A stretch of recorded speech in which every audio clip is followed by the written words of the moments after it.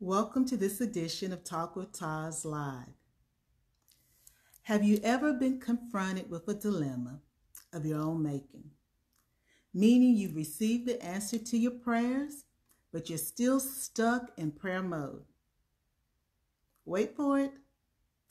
Some may say, oh no, I got my blessing, I'm throwing up the deuces. But the real truth is, if we are honest with ourselves, sometimes when the blessing comes, we're slow to respond. All the big talk has ended and now it's time for action, but we're still sometimes all talk and no action. The question is, what keeps us from walking through the door? We finally got our door open and it's a door of opportunity, but we don't want to walk through the door. Is it the fear of the unknown? I don't know what to expect with this new person, this new job. Fear about our competency. Maybe I don't have the skills to do the job, Maybe I'm too old to learn something new. Fear of change. Oh, I'm comfortable where I am. This is just not a good time for me to uproot my family and for us to start over. My kids have got their routines, so this is just not a good time. Perhaps it's the fear of failure. What if I can't do the job? I just can't do the job. The funny thing about blessings or open doors is they don't stay open long.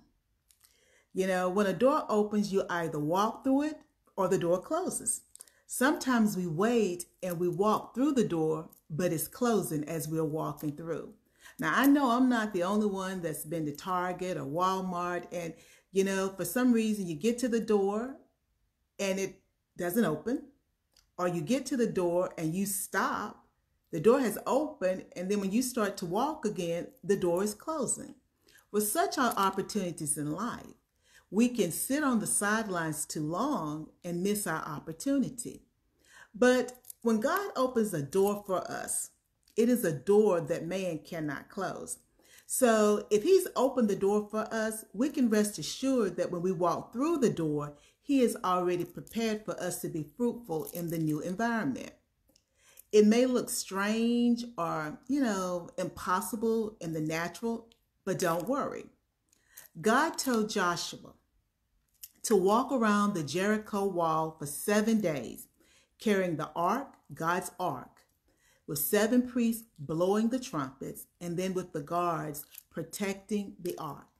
They walked around Jericho one day. The first day, they did it one time. The second day, they did it one time.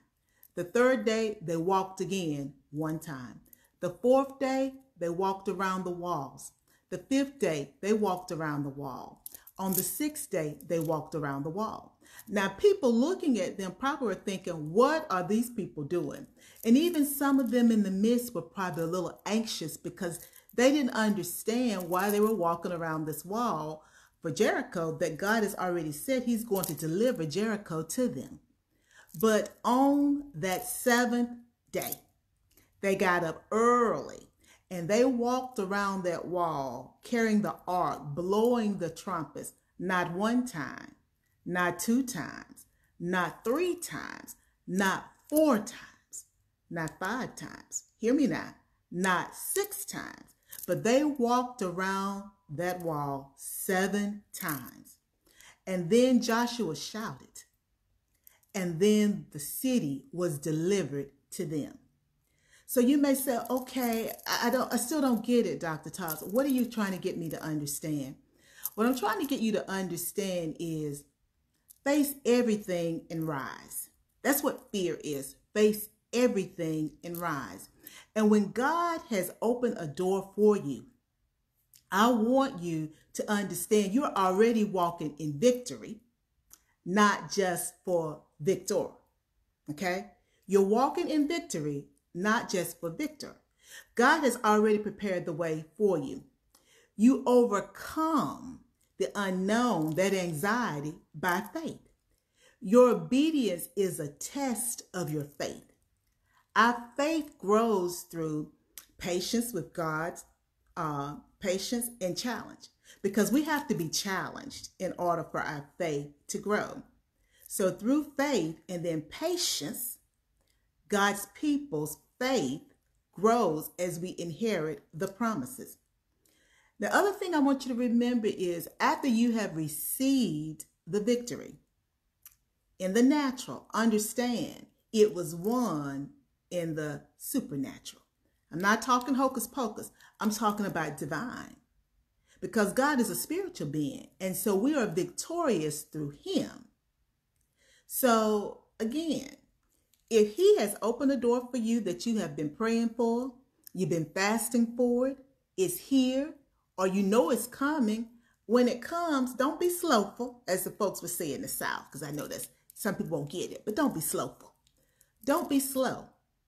Get up, walk through it. Yes, you're going to have some fears, but fear means face everything and rise. Do it. You can overcome anything because if God opened the door for you, you're already victorious. It's already won. Own it. Walk through him. Understand that he has you and that the victory is already yours, and give him the praise. This has been Talk with Taz Live. I want each of you to go out and make it a great, great day, taking care of you. And remember, if you think you're stuck, unstick yourself. Unstick yourself. You guys will get it later. Unstick yourself, because God does not put us in sticky situations. All we have to do is keep our hand in his hand, and he'll pull us through every time. Have a great day. Until next time, take care of you. Bye.